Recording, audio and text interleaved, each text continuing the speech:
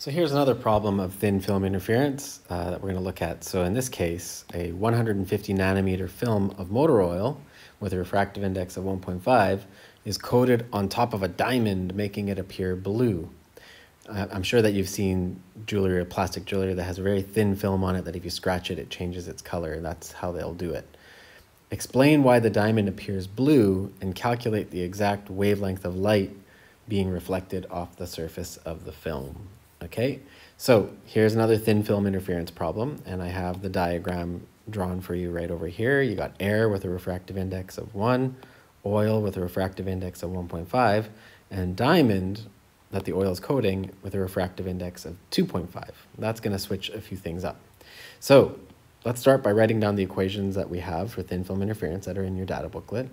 2nt is equal to m lambda, and 2nt is equal to m plus 1/2 lambda. So which of these equations are we going to use to actually calculate the specific wavelength of light that's coming off of the diamond? Okay, so those are the two equations. Now, to explain why the diamond appears blue, in general, blue is a wavelength between 350 and 450 nanometers.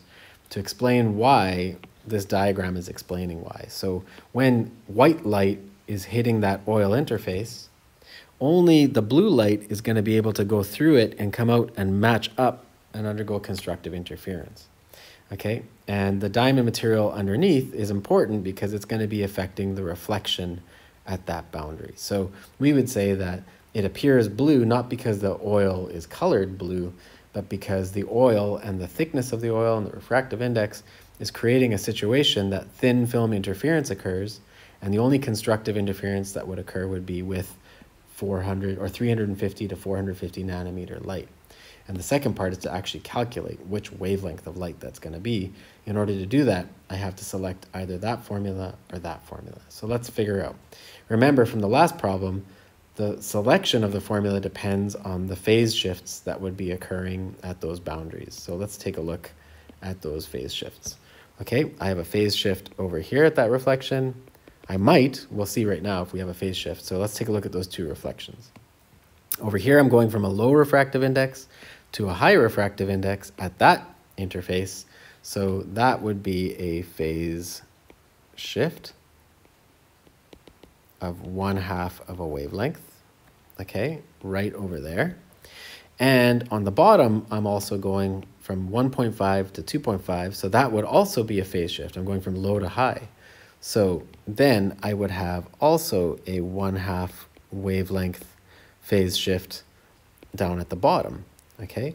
So both of these rays got bumped by a 1/2 wavelength, okay? If they both got bumped by the same amount, it's as if that phase shift didn't even happen at all, okay? So I don't have to worry about it.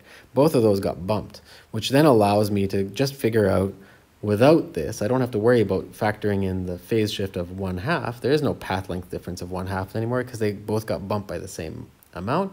So that means that I don't use this formula. That means that in this time, I'm going to use this formula, okay? Because a full order of wavelengths are going to match up. I don't have to shift it by a 1/2. They both shifted by a 1/2. Okay, so let's use the formula up top to then do the calculation. So we're trying to calculate the wavelength of light, the exact wavelength. I'm going to rearrange that equation. Okay, now for the thinnest thickness of that oil, we would say that m can be 1, 2, or 3, but for the thinnest thickness, I would select 1, where m is equal to 1. So 2 times a refractive index of 1.5 times a thickness of 150 nanometers